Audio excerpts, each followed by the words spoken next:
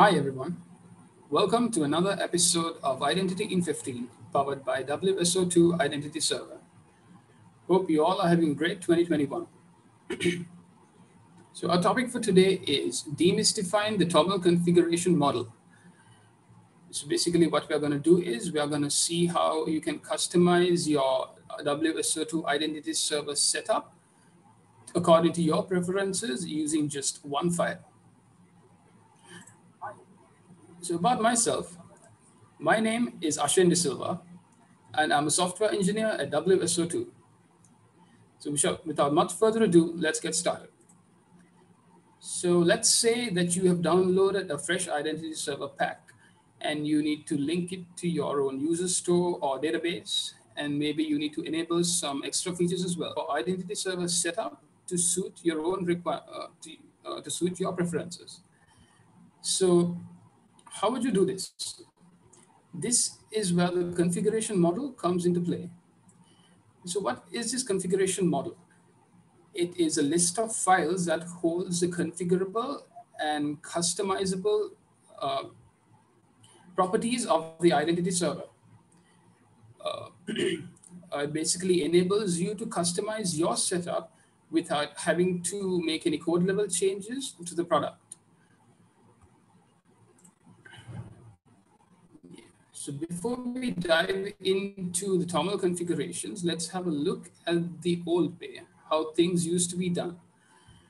As some of you already may know, each component of the identity server has its own XML configuration file. As you can see here, or if you can just show you here, you can see the Carbon XML configuration file, which holds all the server instance related configs.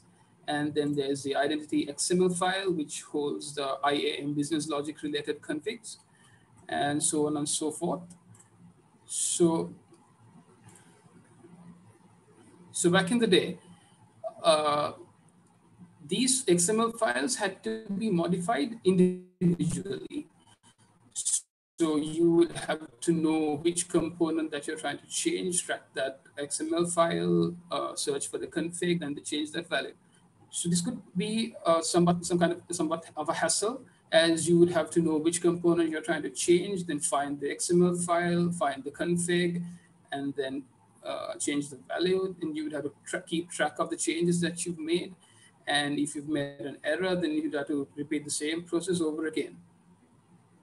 So so this could be very time consuming. So with our new method, all of these issues have been addressed. Also, on a side note, the old method has been deprecated as of Identity Server version 5.9.0.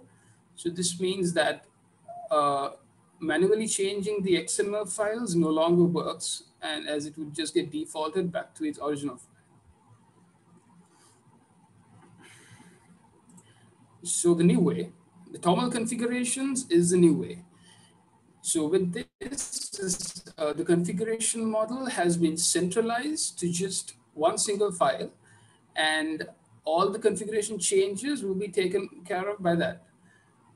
So this file is called the deployment TOML file, and it can be found in this directory mentioned here, where most of all the other XML configuration files. So this means that you can add all the configuration changes sequentially in the deployment TOML file. And then once you start the server, all those changes will be automatically applied to the relevant XML configuration file.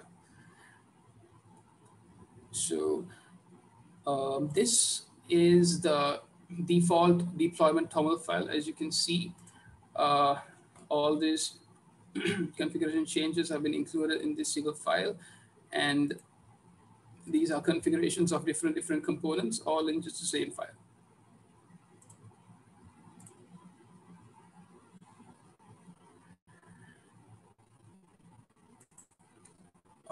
So let's talk a bit about what TOML is. TOML is a file format for configuration files, and it stands for Tom's Obvious Minimal Language, as it has been named after its founder, Tom Werner. It is a very important thing to note about TOML is that it is case sensitive. So please make sure that when you're entering the configuration changes that it is of the correct case as what's mentioned in the documentation, or else it won't work properly. TOML supports only UTF-8 characters, and it also allows escape characters as well in case you wanted to add any special characters.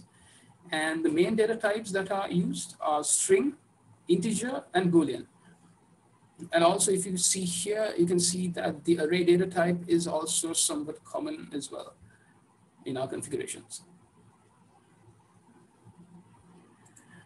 Okay, here you can see a basic TOML file. Let's see what the components of the TOML file are. Starting off, you can see the word owner enclosed within square brackets. So this would mean that it's a table header, and this section here will be called a table. So everything under a table header, all these properties, the key value pairs belongs to the table header until you come across another table header, which is another word enclosed within square brackets. So just for the sole purpose of understanding the TOML format, we can compare it with its equivalent JSON format. As I'm sure most of you are familiar with the JSON notation. So first off, you can see under the table owner table header, there are key value pairs for name and age, and its equivalent notation would be there's a JSON object with the key owner, and within it are the properties name and age, like this. So the next one is database, and over in the JSON notation, you can see the similar fashion. And in addition to that, you can see another property called config. And this comes from this next config in the TOML file you can see here, which is mentioned as database.config. So when it's mentioned like this, the characters preceding the period becomes its the parent header. So this means that the config object will be a subproperty of this database object. So that's what has happened here.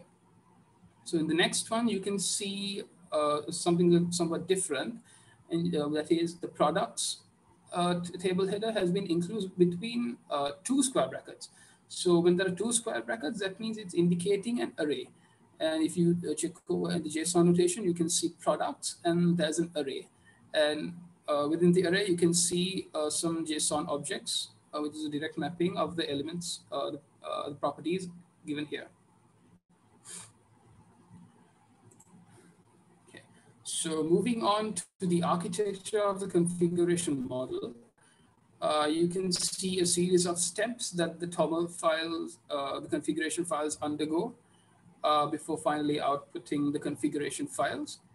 And in this video, I will not be diving deep into the architecture, but I will be giving a brief description of what happens.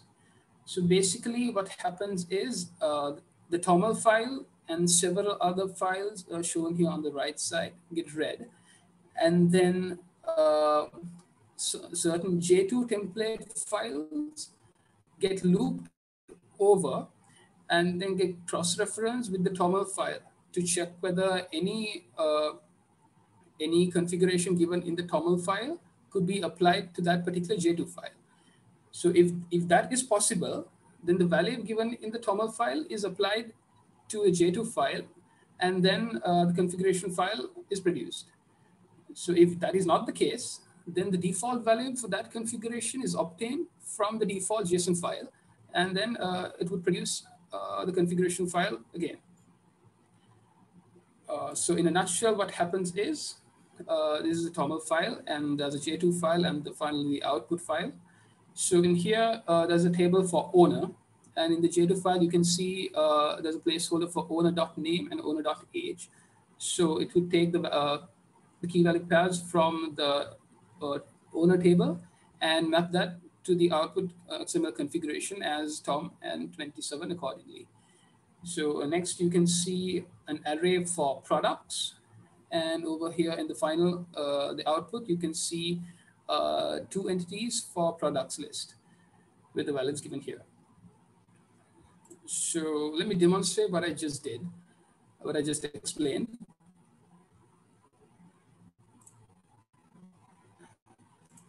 So over here, I have the identity XML J2 file open.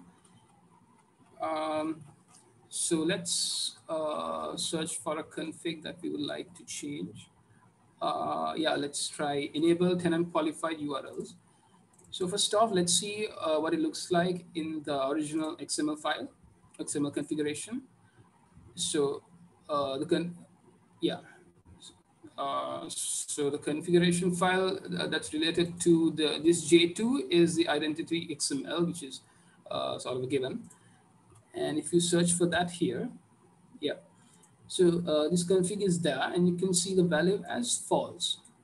So this false value is the default value, which has been obtained from this default JSON file.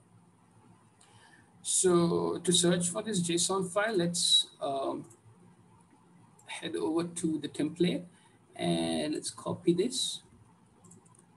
Yeah, let's search for that in our default JSON file. Yeah, so that entry is there, and as you can see, its default value is given as false. Yeah, so that's how this value here becomes false. So let's try to change this. So let's open our deployment TOML file and let's add the config. So when we add the config, yeah, this part becomes, you could either refer the J2 or then it would, the better practice would be to always refer the documentation, as it will be much easier and it will be guided easily. So this part becomes the table header, and include that within square brackets. And then, I'm sorry, yeah, this is the property key. You can add the value as true. Here, you don't need to include any double quotes, punctuation marks, as Boolean types are also allowed in TOML files. So let's save this and let's start the server.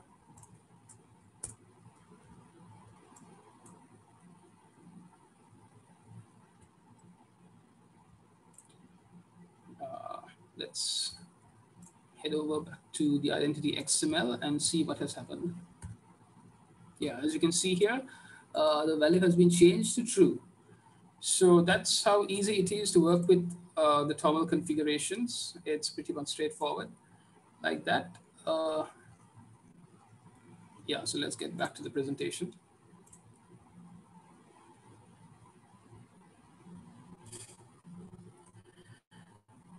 Okay, so now we are going to reverse engineer the J2 templates in order to find the TOML key. So this would be useful if you're too lazy to read the documentation. You can just check the J2 file and read the templates and just figure out how to add the TOML configurations. So the first example given here is pretty much what I demonstrated earlier. You can see the table header superadmin with its entry property username, and it has been given here simply as with the superadmin table header, and the property username is equal to admin. So yeah, it's similar to what I just demonstrated. Over here in the second example, it's a little bit more complex. As you can see, the table header is a little bit longer, which means that, so when this happens, when there are multiple periods, everything preceding the last period is considered as the table header. And what comes after the last period is taken as the key or the property. So that's what has happened here. Monitoring.jmx is the table header, and RMI registry port and RMI server port have been mentioned as properties or keys. So the next example is related to arrays. So if you come across a for loop, that means we are working with arrays or lists. So in this first case, you can see that it's iterating over tenant context rewrite web apps. And in that object, the object has been directly included here in this templated entry. And it has no any subproperties or anything of that sort. So in such a case, we can take everything preceding the last period as the table header. And then for the web apps property, we can add all the values that we want as a simple array like this given here. So in the case that the list item has subproperties also, things get a little bit different. So in the, as you can see here in this for loop, every listener has a subproperty such as ID, type, name, order, etc. So in this case, we come back to our double square bracket notation. So for every event listener, we use the event listener table header enclosed within double square brackets. And then we add each subproperty in that for that relevant table with the values given here. Okay. And the next one is, so now we're dealing with key value pairs. So in this case, if you come across a for loop, which has items at the end, which is, as you can see, this bolded text, items and parentheses. So if this is given, that means it's working with key value pairs. So in this case, the entire text preceding items is used as the table header. And then our key value pairs are added after that. So in this case, what would happen here is this, in the final configuration file, this key placeholder will be replaced by priority. And then the valid placeholder will be replaced by the valid 90. So that's a bit about how to reverse engineer our J2 templates.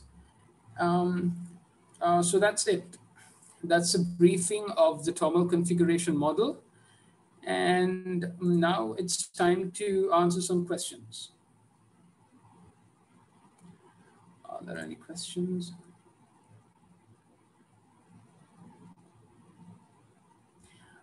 Yeah. There's one question, is there a documentation page where we can find every single property we can set in the deployment TOML? There's no single document that contains all the properties.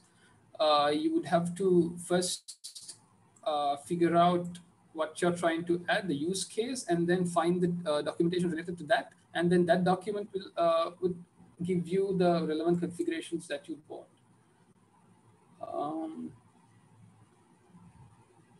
There's another question. I need the full list of all properties that can be set up in the TOML file. So it's similar to the previous question.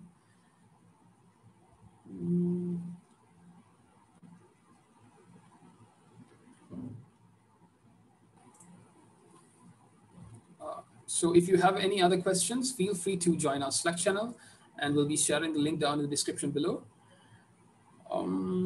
So that's it. Let's meet again with another episode like this. Till then, try this out and let us know your feedback down below in the Slack channel. So see you next time.